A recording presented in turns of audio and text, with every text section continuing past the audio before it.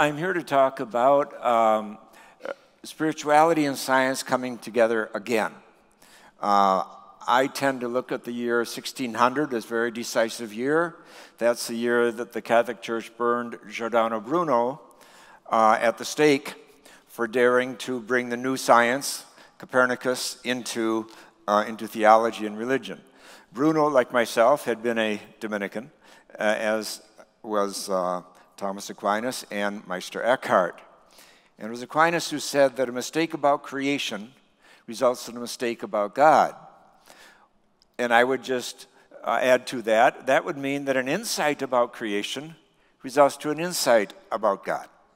And there, I think, is found part of the nobility of the scientific enterprise, to unpack for us more of the truth and the beauty and the wisdom of creation is to unpack a deeper relationship with that which is behind creation.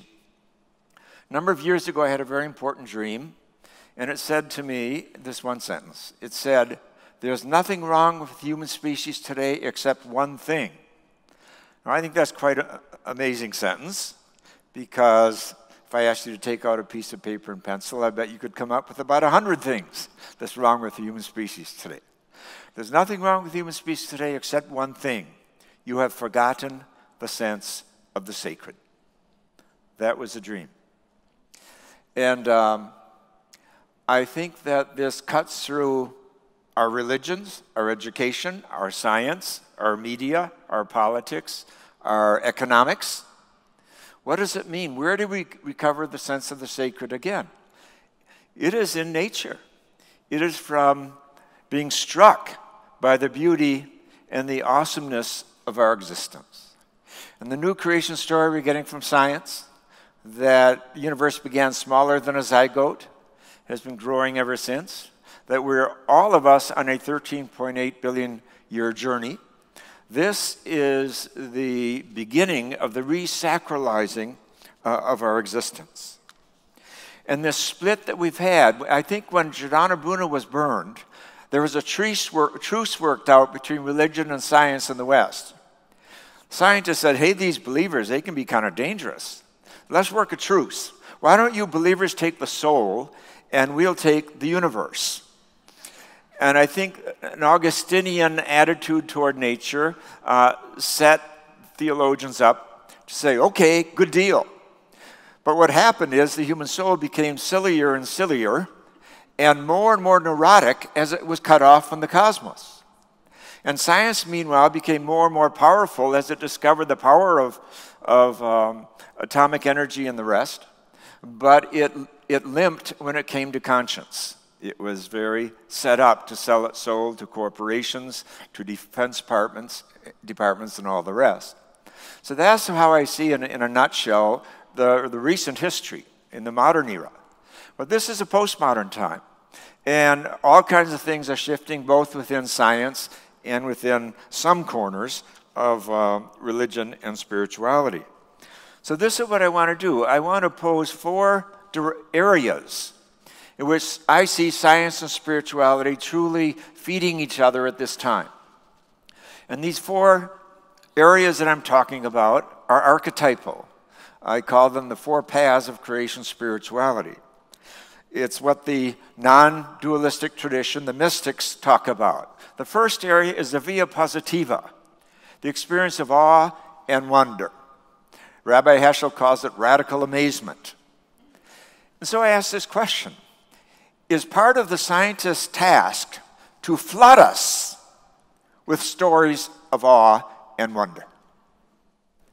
In doing so, they are nurturing, feeding our mystical souls. Just a very recent example. 2 weeks ago, we got the news that the universe is not 100 billion galaxies big, it's 2 trillion galaxies big. Now, if the top of your head doesn't come off when you hear that, you've been watching too much television and far too many presidential debates. 2 trillion galaxies, we can't even begin to count the number of stars, the number of planets.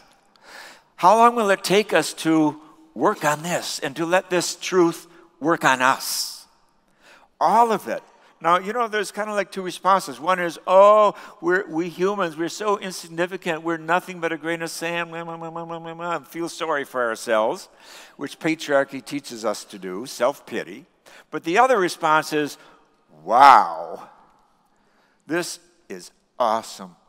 And what's awesome is that our minds are so big, and our hearts, that we can connect to 2 trillion galaxies. We can say it. It's in language now. It's in science. It's got to get into our plays, into our drama, into our music, into our dance, into our ritual. What a gift from science. And that's just one example of the awesome truths that come to all people, from atheists to Muslims to Jews to Christians, all people. Because as I wrote in my Cosmic Christ book years ago, there's no such thing as a Roman Catholic rainforest and a Lutheran sun and a Baptist moon and a Buddhist ocean and an atheist cornfield. Once humans begin to make creation, nature, the center of our lives again, which is what you do if you're serious about the sacred, then our souls are set up for more and more awe, stories of awe and wonder. Thomas Berry says, eventually, only a sense of the sacred will save us. Only a sense of the sacred will save us. And there are so many stories tumbling out of science that do all that for us. Now, my most recent book is on the great Catholic monk Thomas Merton, who died in 1968. In fact, I can prove that he was murdered by the CIA. That's I can prove. But he talks about he's so good at putting into language what our mystical experiences are.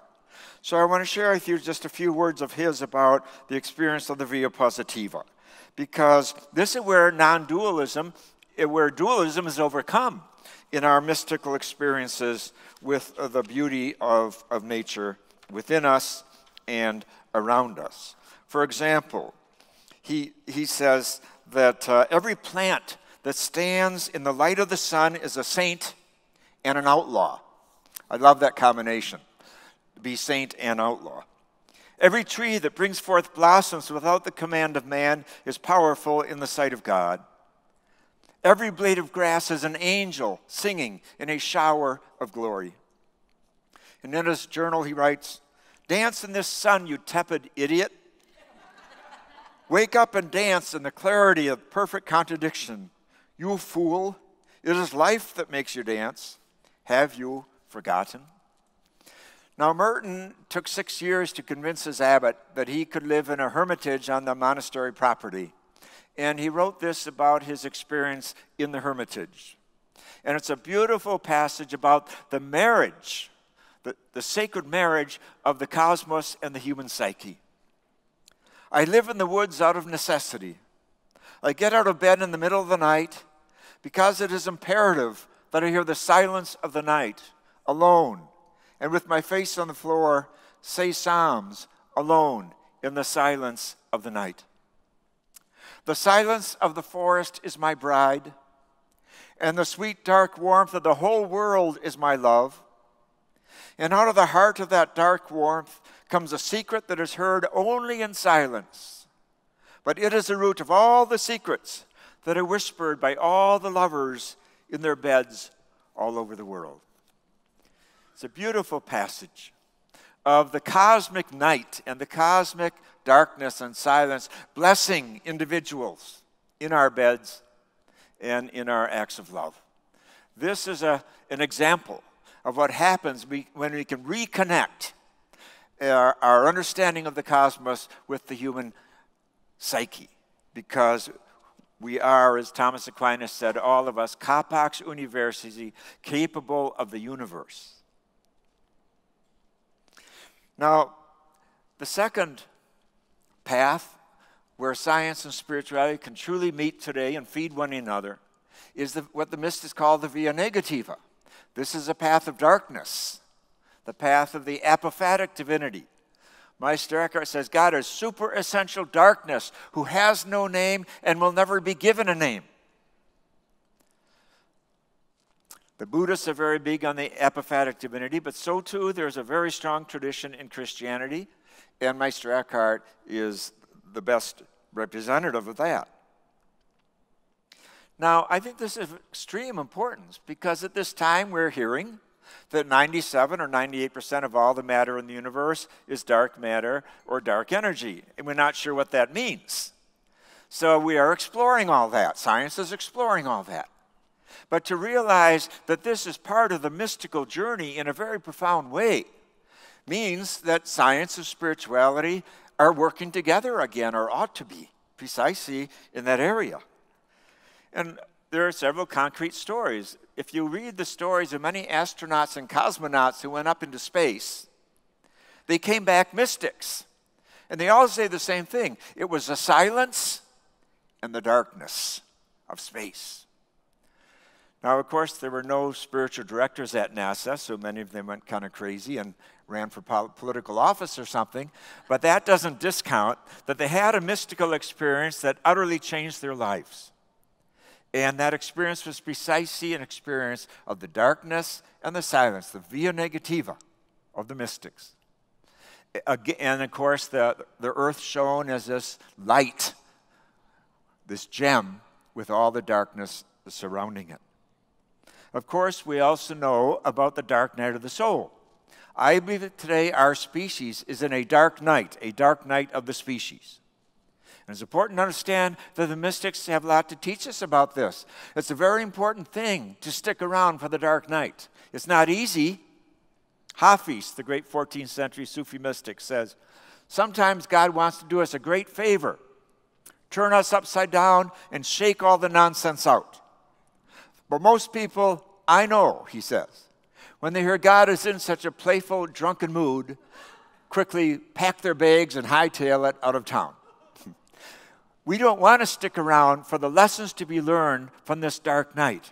And yet we are in it as a species because we do not know how we're going to pull out of this dive that we are in. But there is so much to learn, and the mystics are telling us, don't pack your bags and hightail it out of town. Don't get drunk and intoxicated on drugs, alcohol, television, and the rest. Rather, stick around. Keep your soul present to what we're being instructed in at this time. Because out of the darkness comes so much breakthrough. It is a gestation period. It is a time of creativity. And that takes us to the third path, that of the via creativa, of creativity.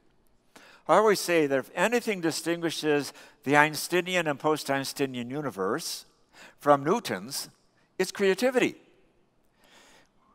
When we were taught for a couple hundred years the universe was a machine, that means it's done. You got to fit in. But it's not a machine. The nearest thing to the universe is an organism. It started smaller than a zygote. And so creativity has been here from the get-go. The fireball birthed the hydrogen atoms and the neutron atoms over to get things going. And it's been an amazing journey ever since. It's still going on. And we're here besides to talk about it, to praise it, to wonder, to explore. So creativity is at the very heart of the universe. Therefore, we have all this permission as human beings again to realize that creativity is a spiritual practice. It is a spiritual practice. The hours and hours, the sweat, the discipline that scientists put into learning to be a good scientist, or that artists put, or musicians into learning to be good musicians and artists, farmers the same, carpenters the same, all of the arts. And we have to break out of this modern notion that some people are artists and others aren't. As David Palladin, the Navajo painter, says, I'm sick and tired of hearing white people tell me they're not artists. If you can talk, you're an artist, he said, because you're translating your deepest passions and feelings into language that's an art form. So we're all part of this incredible drama now of 2 trillion galaxies unfolding, developing, coming alive. And you know and I know, when you are in a creative state, you're not looking at your watch. You're in another time and place. It's a mystical experience. And we have this word muse. The muse is an angel who shows up for your creative processes at the time of your creative work. And this corresponds exactly with what Thomas Aquinas says about angels, that angels learn only by intuition, he says. So as we tap into our intuitive brains, what Einstein said is our sacred gift, the brain that is a sacred gift as distinct from the rational brain, that's Einstein's words. As we tap into our intuitive brain, you're going to meet angels and spirits hitchhiking on the highway of intuition. Expect it. I met Lorna Byrne recently. I interviewed her at Grace Cathedral. 1,300 people came because they've read her work. This lady has been experiencing angels from the time she was 2 years old. She says, there are a lot of unemployed angels in the world today. I said, oh my God. I said, I know a lot of unemployed people. Do we have to put angels to work too? She said, God knows how much trouble humans are in today and is pouring angels on the earth to help us, but no one's asking them for help. It's precisely in the via creativa, what we have to give birth to, alternative forms of energy, of education, of politics, of economics, of religion, of worship. The spirits are eager to feed us. We're not alone. We're not just, let's get over our, what Pope Francis rightly calls our narcissism as a species, and realize that there are many levels of beings that want to work on our behalf to result in a more healthy and more advanced civilization and time on earth. Thomas Aquinas talks this way about creativity. He says, the same spirit that hovered over the waters at the beginning of creation hovers over the mind of the artist at work. That is so beautiful. The spirit of creativity that launched all this creation and is still doing so, this is the same spirit that visits you and me and your colleagues when we're involved in works of creativity. That is no small thing. And finally, the via transformativa. This is a path of justice and of compassion, the path of healing and of celebration. How does science assist us in this regard? Well, first of all, with facts. For example, the facts about climate change. I was at a conference in January in Florida about the seas rising.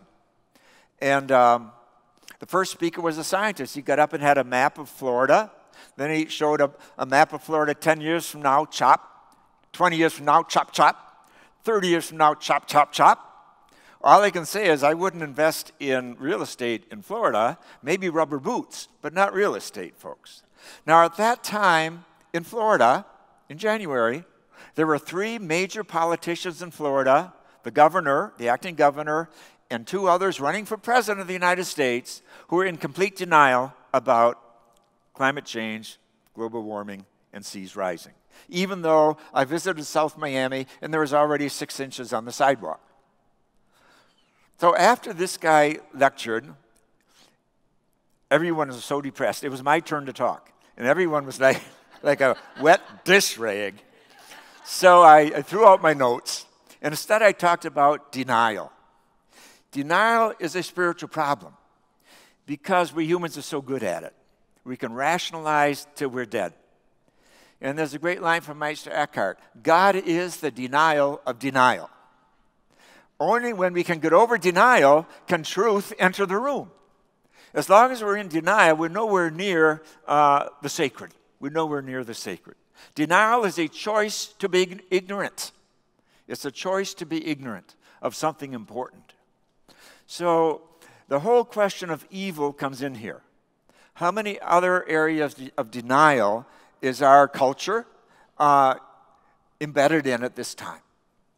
And so this is where we need the facts from science, but we also need spirituality to address the soul capacity for deceiving itself, for wallowing in ignorance, and honoring idols that we may call ideological purity, whether of a political club or a religious club or some other club, that we're so capable of idol worship. We forget that. Thomas Merton writes about how he says we are involved in an unbelievable orgy of idolatry whenever religious fundamentalism and right-wing politics link up. The issue, he says, is that it's an orgy of idolatry. So here too then, spirituality and science link up. Now, something about Thomas Merton needs to be said, and here in Silicon Valley, it really needs to be said and listened to. And that is that he has a poem I want to share with you, and then an observation. This is his wonderful poem called First Lesson About Man. Man begins in zoology. Now that's his affirmation of evolution, of course. He is the saddest animal. He drives a big red car called anxiety. Whenever he goes to the phone to call joy, he gets the wrong number.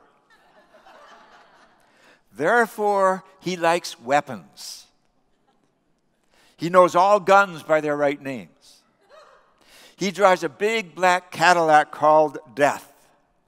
Now he is putting anxiety into space. He flies his worries all around Venus, but it does him no good. Man is the saddest animal. He begins in zoology and gets lost in his own bad news. To me, that is vintage Merton for its humor, but also for its depth and its challenge. But the big technological gee-whiz event of his time was getting to the moon. Everyone was talking in the 60s about getting to the moon. And they got there a year after Merton died. But he took a critical stance about that, and this is what he said. Even if we can fly, so what? There are flying ants. Even if humans fly all over the universe, we are still nothing but a flying ant until we recover a human center and a human spirit in the depth of our own being. What can we gain by sailing to the moon if we are not able to cross the abyss that separates us from ourselves? This is the most important of all voyages of discovery. Without it, all the rest are not only useless, but disastrous. Now, we've been to the moon a couple times and all that. But today, of course, the big technological excitement is happening here in Silicon Valley.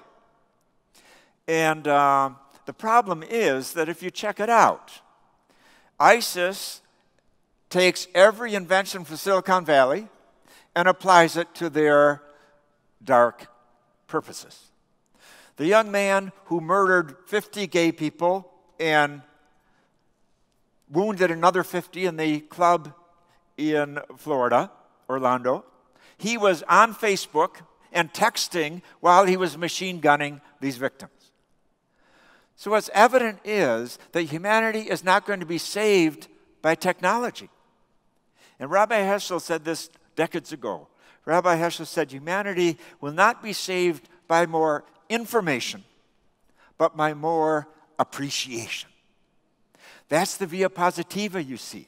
That's that gratitude we get to be here in the context of all this wonder and this amazing journey we've been on for 13.8 billion years. That is the spiritual dimension of being a human being. Gratitude, reverence comes from gratitude and from our experiences of awe. So I think that Silicon Valley should consider the following. I think they should tax themselves, a very small tax, under 1%. Not the government should tax them, but Silicon Valley should volunteer to tax itself to explore exactly what Merton was talking about, to support those groups and movements. Because I don't know one spiritual movement, including my own, that could not use some cash. I mean it. It's a reality. And the religions, the churches and all, they're not supporting this. They're threatened by it too. but a small tax on them, on their many profits, to support things like the cosmic mass, because ritual is so important for the psyche and the cosmos connecting again. That's where the energy is going to come from. Think about Stonehenge. What inspired these people thousands of years ago, before the wheel was invented, to drag 1,000-pound rocks for miles? What got them out of their couches and ceasing being addicted to television to do this? It was the solstice and the equinox. It was the passion in the human soul to connect to the universe and its marvelous goings-on. This is what true ritual does. This is why indigenous ritual is so powerful, because the indigenous people have never lost faith with the sense of the cosmic, the sacred cosmos. Einstein said, the future of humanity depends on a cosmic religion grounded in conscience. We have to move beyond our sectarian boxes of religious difference, and we have to, together, bring forth the wisdom of East and West, indigenous and other, precisely as it relates to the sacredness of the universe. In the West, in Christianity, this archetype is called the cosmic Christ. And I've just written my second book on the cosmic Christ called The Stations of the Cosmic Christ, to balance the old stations of the cross. And two wonderful artists have contributed to this. We have these stations. You can look it up. But in the East, it's called the Buddha nature. The Buddha nature. That every being is another Buddha. That's what the cosmic Christ is about. Every being is another Christ. We're all other Christs. That implies both our dignity and our responsibility. And just recently, there was a new book by a Jewish scholar, Rabbi David Cederman, who I met at a Sundance 3 years ago, about the tradition of the image of God in Judaism. And he went through the whole tradition and concluded the image of God is not just about human beings in Judaism, it's about every being in the universe. So we're gathering these stories from all our spiritual traditions about how our ancestors understood. This is the basis of a true ecological movement, an ecological shift in humanity. Remember what Thomas Berry says, ecology is functional cosmology. So the recovery of cosmos and the recovery of the sacredness of the ecosystem and our planet and ourselves, all this can and will happen together. And of course, the ritual is so important because there is where we gather all our art. In what we do in the Cosmic Math, we've got VJs and DJs and rappers and poets, and so many artists, musicians show up because they're dying to be asked to do more than just lead a dance. They want to be invited into that level of worship where all of us can grieve together, very important to grieve together today, and to share our joy together and our beauty in order to bring alive our powerful capacity for courage and for carrying on the struggle. We're called to be both mystics and prophets. The mystic in all of us is a lover. The prophet is one who stands up to defend what one cherishes. I think to be alive today, you have to fall in love at least 3 times a day. And don't consider this a threat to your marriage. Falling in love means falling in love with other species too. With trees, with fishes, with elephants, with polar bears, with rainforests, with whales, with oceans and rivers, with rocks. They're all being threatened today. And we're in denial if we think otherwise. And this is an integral part of our task in bringing science and spirituality together. That and grieving. I did a grieving ceremony for 800 people from all traditions at a Sounds True conference a few years ago. And afterwards, a man came up to me and said, I've been seeing a psychiatrist for 21 years. I'm firing her on Monday. He said, all I really needed was this grieving ceremony. I believe the churches and the synagogues have utterly left us abandoned when it comes to the importance of of grief today, because people are carrying so much grief, but we're not dealing with it. And therefore, we're carrying anger around inside of us. And a lot of these people are Trump folks, because anger is the first level of grief. And if we're not dealing with grief in an explicit way as communities, then we're all going to be bottled up with anger instead of going deeper into our true sorrow and then ultimately into letting go. So these are a few thoughts I wanted to share about religion and spirituality coming together today. I think it is a landmark moment in the history of our species, in the history of this planet, and we cannot afford to fumble this opportunity. And I am so grateful to SANS for having its perspective on this all these years, inviting so many wonderful speakers and participants in gatherings like this. We need a lot more like them, because to recover a sense of the sacred means that we overcome the dualism between psyche and cosmos, between religion and science, and that we challenge our religions to put spirituality first and to let go of a lot of the religious accretions that we really don't need anymore. We don't have to travel with basilicas on our back anymore. Backpacks will do. But the backpack should contain the powerful mystics and the powerful prophets of all our tradition, who are all cheering for us and wanting to urge us to be as beautiful and as courageous as they were. May you be among those yourselves. Thank you.